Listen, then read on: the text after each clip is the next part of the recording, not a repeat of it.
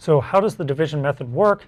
Well, as the complement to the multiplication method, you can kind of expect that it's going to be pulling out factors and looking at those. So while I'm starting with a number in decimal, I'm going to consider what it would actually look like if I'd represented it in the destination base. So if I've got, say, a times 5 to the 4th plus b times 5 cubed plus c times 5 squared plus d times 5 to the 1st plus e.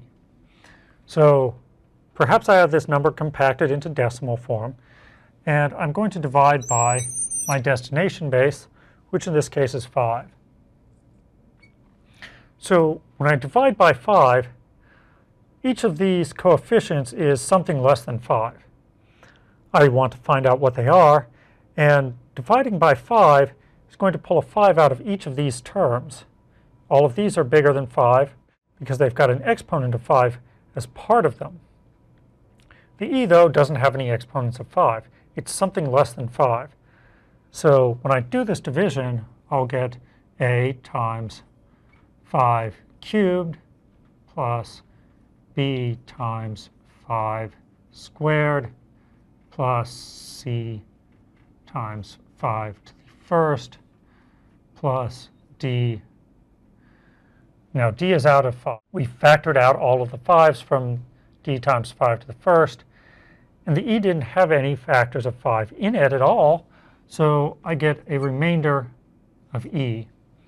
Now I have the least significant digit from my result, and I can go back and I can start again and do division on my new quotient. So I'll divide this by 5. So a times 5 cubed divided by 5 gives me a times 5 squared. I have this term, b times 5 squared divided by 5 will give me b times 5 to the 1st. c times 5 to the 1st divided by 5 is just c. And then, again, d is something less than 5, so I can't divide it by 5. There won't be anything left afterwards. So now I'm just going to get a remainder of d. And I have a new quotient. I can work with this again. So I'll get a times 5 to the 1st plus b with a remainder of c.